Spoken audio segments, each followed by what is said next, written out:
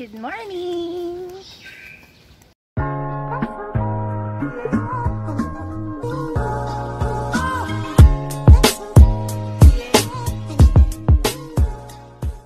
Naglalakad na kami ni ate papunta sa Circle C.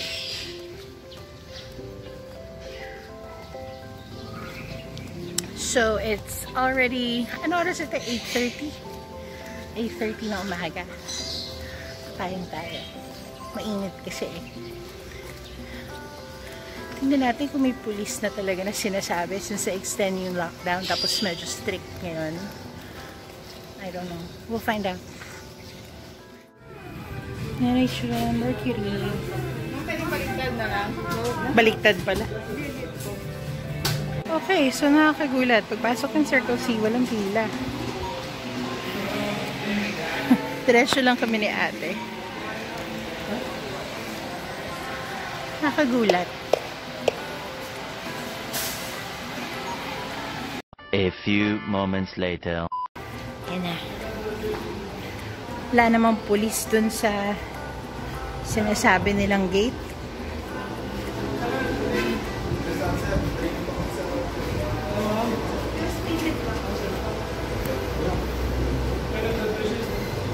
Hindi namin kayo nadala inside.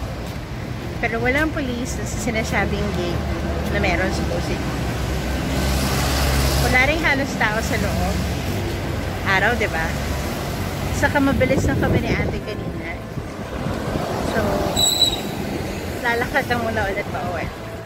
So, pagbalik ng bahay, nag-unload kami ni ate lahat ng grocery namin, which is again, sobrang konti lang. Dagdag lang ng delata, conditioner, dessert. Nakita ko kay Mamu, so, bumapwede lang ako. Kakaligo lang, pero grabe oh, pawis na kaagad. At bilang nainggit ako kay Mamu, na nagpunta ng Watsons kanina, pupunta ako ng Watsons. Diba? Kala mo hindi naka-quarantine. Iba rin kasi yung you're there sa physical store.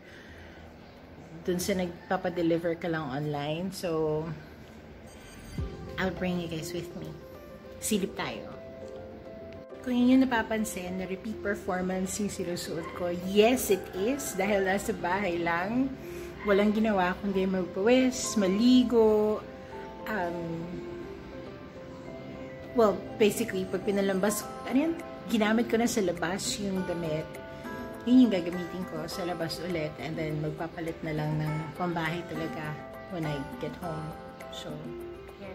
So, nasa labas na naman tayo. But this time around, solo flight ako. Si ate nasa bahay lang. So, let's see kung anong nandun sa Watsons.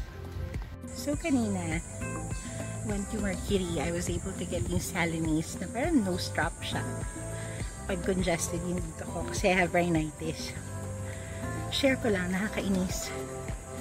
Sobrang iksi ng clip ko sa Mercury kasi, I don't know, bawal daw yatang kumuha inside or mag-video inside or even pictures. Pero nainis ako kasi isa lang yung bibilhin ko. Tumagal ako doon ng mag 30 minutes kasi isa lang yung nasa counter. Pero ang dami nila doon na parang naiinis na nga ako at saka yung lalaki doon sa likod ko. Tapos yung nandun pa sa harap namin, ganun katagal. Hindi ko alam kung bago lang ba yung doon sa parang cashier or sa counter nila. So, syempre medyo nagtaray na lang ako. So, I was able to get it na pwede naman palang kumuha lang ng drops tapos diretso cashier na. Na parang syempre, hindi lang naman yun yung gagawin namin nung araw na yun. Like, nagmamadali kami ni ate kasi alam namin may pila sa grocery. Pero buti na lang, when we got to the grocery, walang pila. So, hindi kami nahirapan. Na parang, be considerate naman. Ang dami-dami doon na pwede namang tumulong sa counter. Huwag ginang hayaang humaba yung pila. Bakit kailangan pa isa-isa lang? Pare-pareho lang naman tayong nahihirapan, diba? Yun lang. SKL. Share ko lang.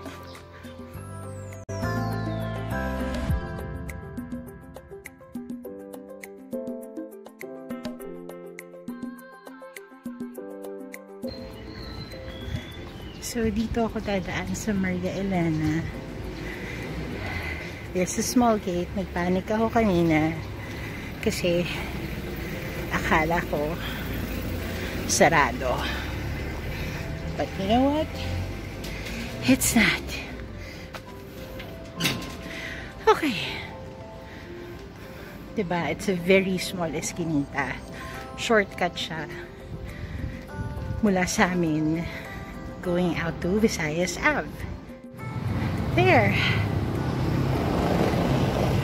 So, I don't think may pila, pero let's see. It's Visayas Ave. So, ang daming mga riders na nandito. Lalamove, Grab. Andito rin pala ang Super 8. So, let's see kung open siya. At open siya. So, ayan. Sarado pa. Yung gym.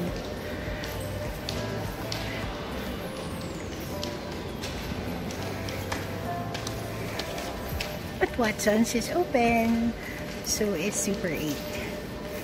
I think Potato Corner bukas din daw eh. Baka bigyan ka ng pasalubong si Mickey. Oh, may pila siya. Okay, so pipila tayo.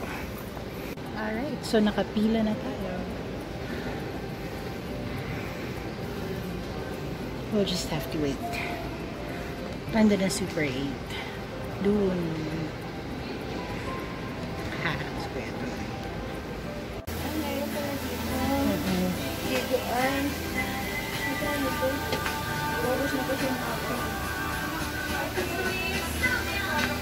Meron kaya sila ng sunblock na Jeju.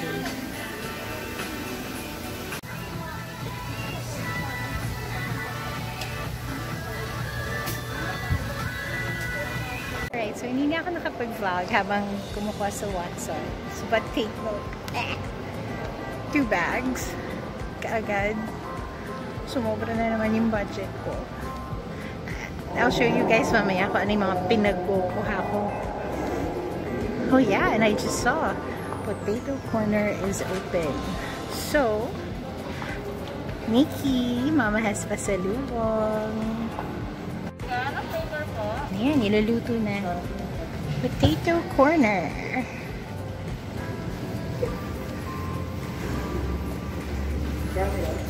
So, umupo muna ako. Upo muna habang naghihintay. Naghihintay ng pasalubong ng isang bata sa bahay.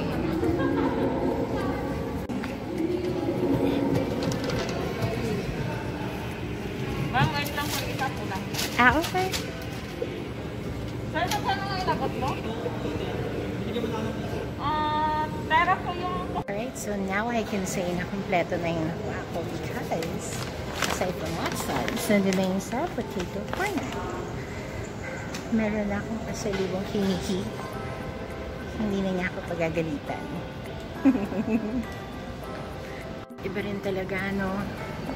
Kahit lalakarin ng malayo and all, gagawin mo, makapunta ka lang ng Watsons. Sanctuario. Oh, and take note, ang daming pila dito. Kanina ko pa nakikita na marami nakapila here eh. It is, oh, it's Macau.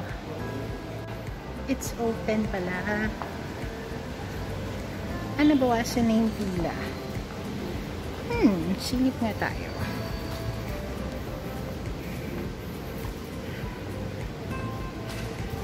Kaso kaya ko pa bang dalhin? Ayan na. Kalabas na.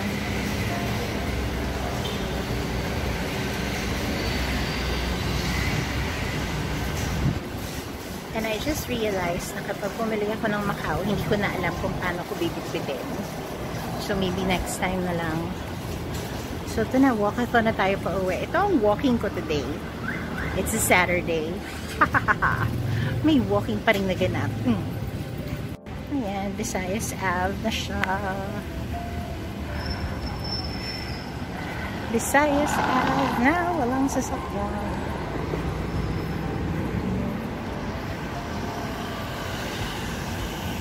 So right there is, let me just show you guys that. Right there is Alberto's.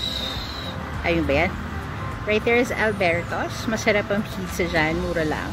And then there is Kokoy. Call it Kokoy sa alam ko eh.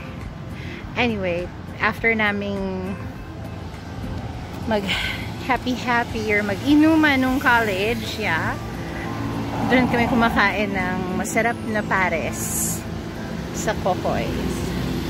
Pero yung sa Alberto's naman, pizza is masarap sa murang halaga. And ito na tayo sa maliit na Eskinita. Tara! Napakalayo, di ba? Sayang lang tong wall na to. Sobrang ang pangit na niya. Full of graffitis. Hindi na naalagaan. So, ito na. Finally, nakauwi after ng mahabang lakaran sa initan. Wow.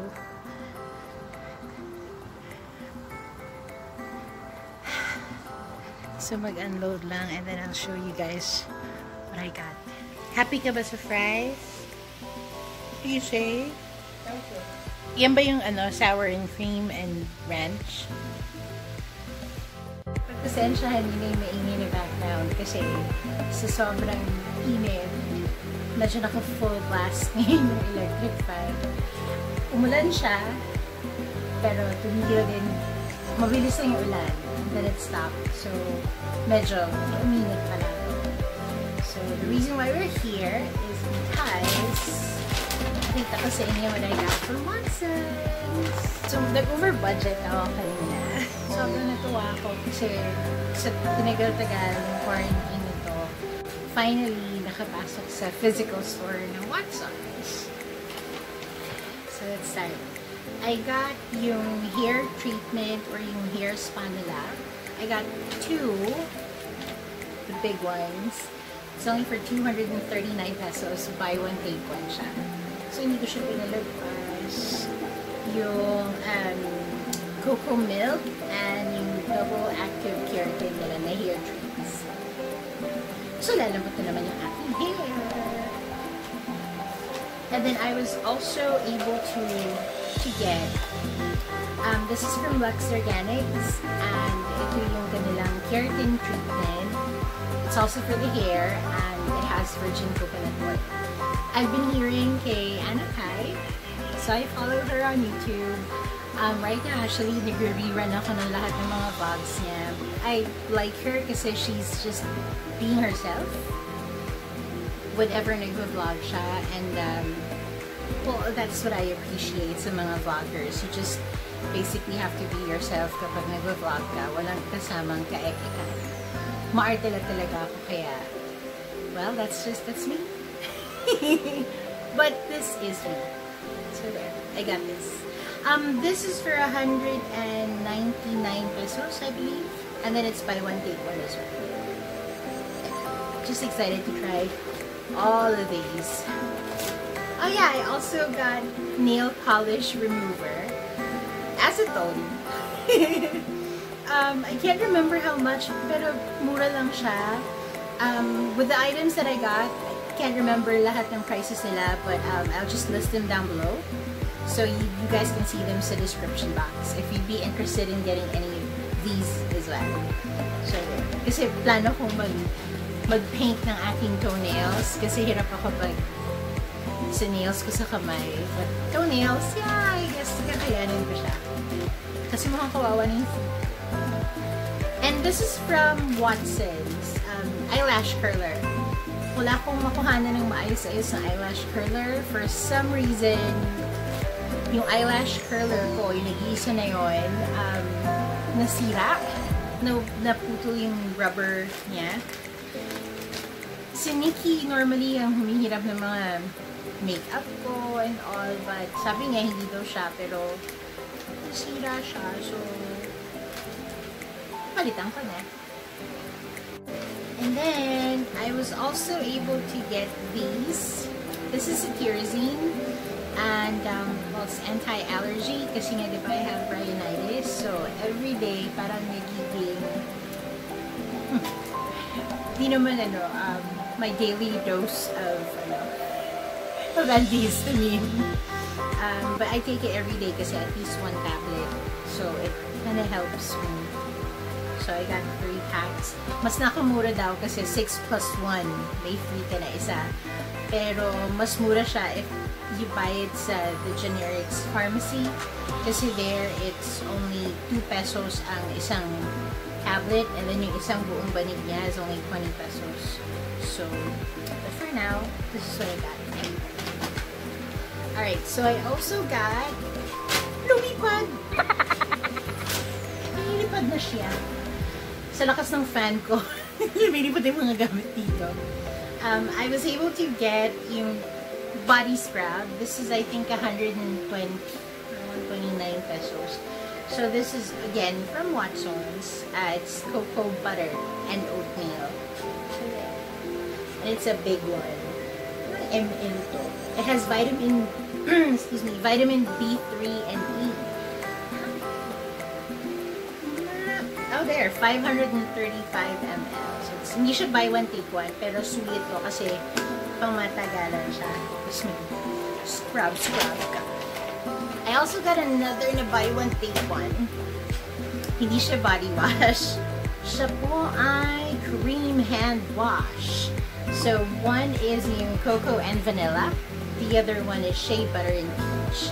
So, as you can see, talagang sweet yung scent na gusto ko. Since COVID, kailangan lagi maghugas. Aside from just, you know, plain soap ang gamitin, well, hand wash. So, I got, I think, 169. Buy one, take one siya. That's what I love about Watsons. Like, it's tayong buy one, take one. And I got another, it's the Jeju Aloe Eyes Sunblock. So, paubos na yung nauna ko. Yung aking suki when it comes to my face and then the body. So, I guess kaya siya mabilis na ubos kasi yung sa body ginagamit ko. But there, I got another one. Buti na lang may stock sila. Actually, kinuha ni ate to sa Watsons sa loob pa. Kasi wala na naka-display. And I think this is the last item. It is Close-Up toothpaste. It's the Diamond Attraction. So I know na this is a current favorites ko. Excuse me, I'm using a different one. But I want to try this one. It says Power White. Let's see kung uubra nga siya. So there. So, it's like, well, less than, no, 10 items at least. Kasi nga buy one, take one. Most of it. So, I'm happy with these. Huwag natin kalimutan na I had a delivery from Watsons. I ordered ito way before I even went to the physical store. You know what? Let's open it. Almost forgot. Ha! Ito nga. Alright, nakabalot pa siya. So, this is the coconut milk hair treatment. Puro hair treatment. O, diba? Matreat na yung buhok ko. So, it's hair treatment, yeah, coconut and milk. By, I'm not sure if it's Mondes or Mondes. So, oh, it smells good. Parang siyang clay. And, haha. Wait lang. Talaga nakabalot siya ng maigi. There. So, this was on sale. And I saw it online. Wait lang. Okay.